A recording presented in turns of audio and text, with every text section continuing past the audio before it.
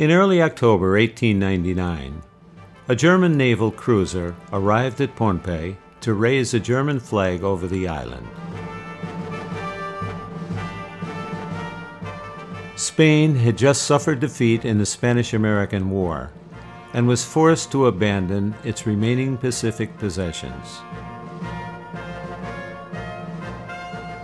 As the U.S. took formal possession of Guam, Germany purchased from Spain the Carolines and Marianas.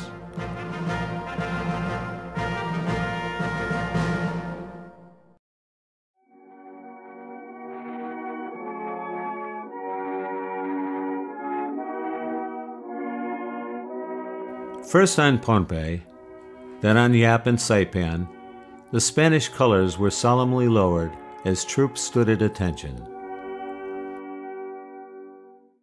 The German flag was then raised as new German officials watched. The Carolines and Marianas, like the Marshalls before them, would now be under German rule.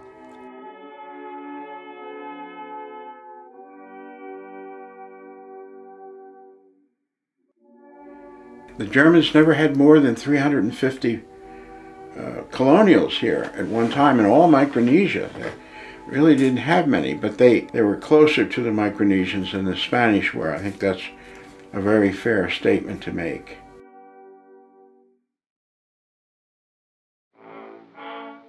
They wanted the upper class, upper ranked, higher ranked Micronesians to be their representatives in the villages and throughout Micronesia.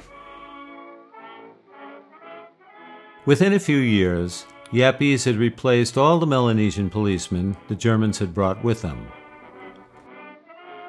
Outer Islanders were also given a place on the police force.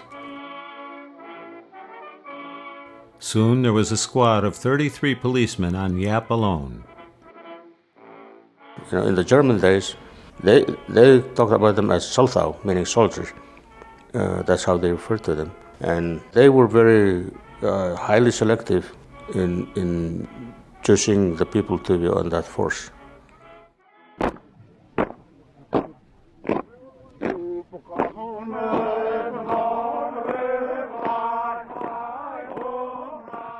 This is Gillifus, one of the first Yappies chosen to serve as a policeman under the Germans.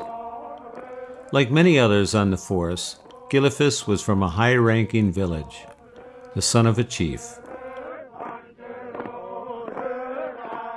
In all the other district centers, the German administration recruited local policemen from among the chiefly families. These men were to be more than just law enforcement officers. They were to be trained in the language and law of the foreign government, so that they could be brokers for the government and the vanguard of its modernization program. So besides their military drills and rifle practice, they received instruction in the German language, mathematics, and vocational skills. Micronesian policemen spent several hours a day in the classroom, the closest thing to formal schooling offered by the German colonial government.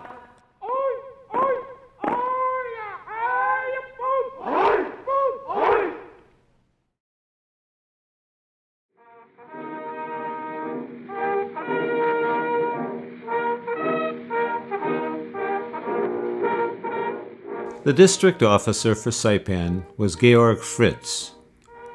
He had a staff of only 2 Germans, a clerk, and a medical aide. In one of the first reports from Saipan, one of his staff wrote, "The population of Saipan is listed as 1,600, but the population seems to be growing rapidly since there are so many children and Chamorros are constantly arriving from Guam. The population is divided almost equally, with half being Chamorros, on the other half Carolines.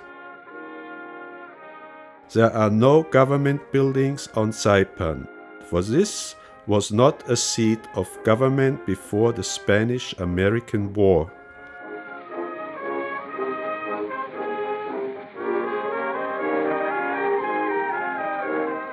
One of the first projects of the new administration was to build a government administration building. The imposing new structure was surrounded by a wide terrace supported by latte stone pillars, representing the traditional Chamorro culture. But there was another unusual feature of the administrative building: the large clock mounted on the dome. Fritz may have paid his respect to the past in this architectural monument, but he was also suggesting the new order that would prevail under the German government. Punctuality, along with neatness, would be emphasized by the new overlords in Micronesia.